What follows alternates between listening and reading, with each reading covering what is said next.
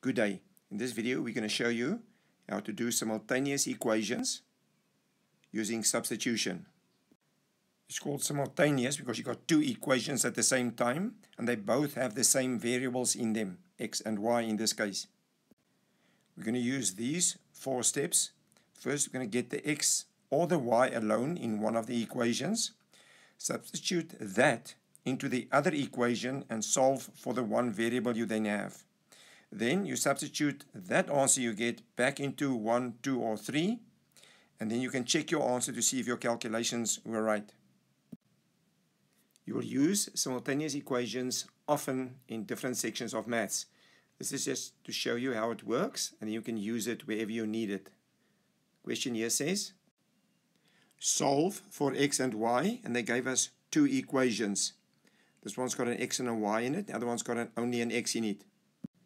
First we number the two equations. The top one we can call 1 and the second one 2. We can also call it capital A and capital B. That is just to be able to tell yourself what you're doing with which one.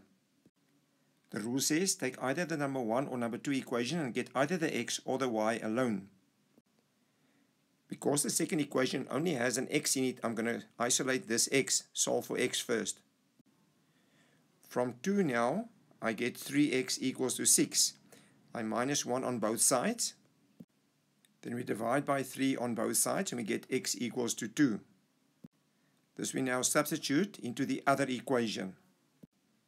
We rewrite the first equation, replace the x with 2 and simplify for y. 2 times 2 is 4.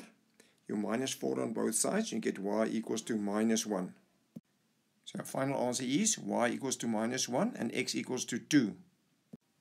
Now, like in all maths problems, you can check if what you worked out is right. I'm going to check equation 1, that equation there.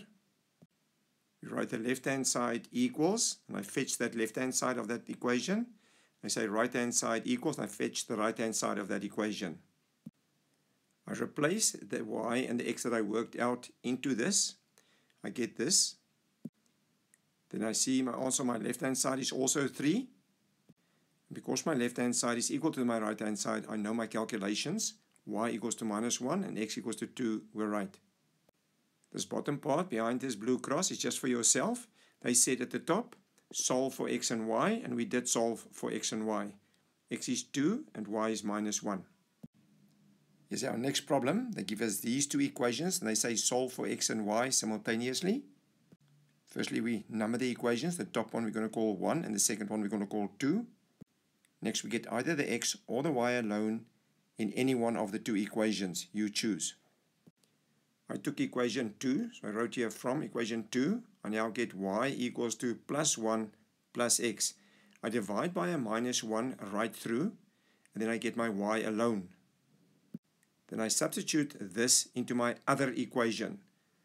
So then I write down the first equation from there. Replace this y with 1 plus x in a bracket.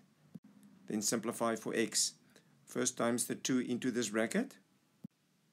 Add x and 2x gives me 3x and minus 2 on both sides. You get this 2 away here.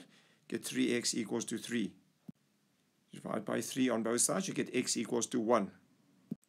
Stop the video and make sure you understand what happened up to here.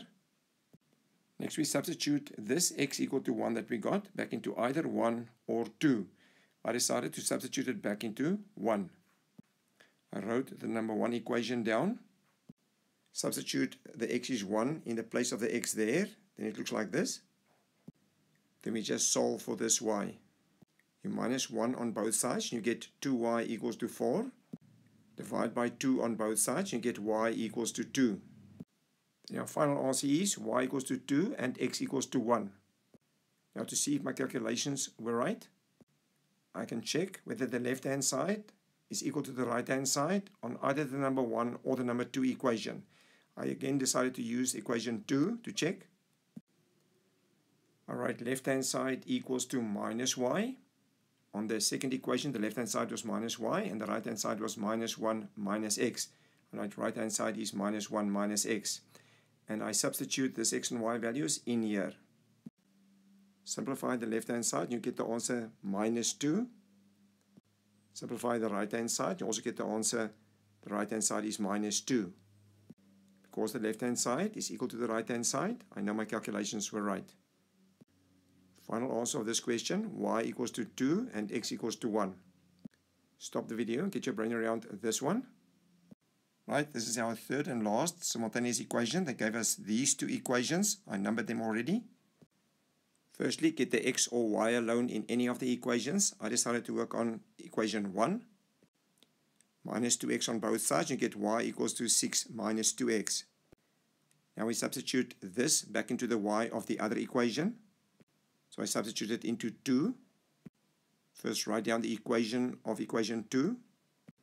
Replace this y value with 6 minus 2x in brackets. And now solve for x. Simplify the two sides separately. From here there's quite a few ways, but I minus 6x on both sides. And then I plus 10 to both sides. Then I get minus 2x equals minus 8. Divide by minus 2 on both sides, you get x equals to 4. This value of x, you now substitute back into any one of the first two equations.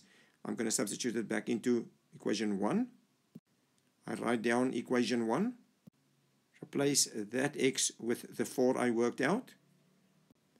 Then I solve for y here. 2 times 4 is 8.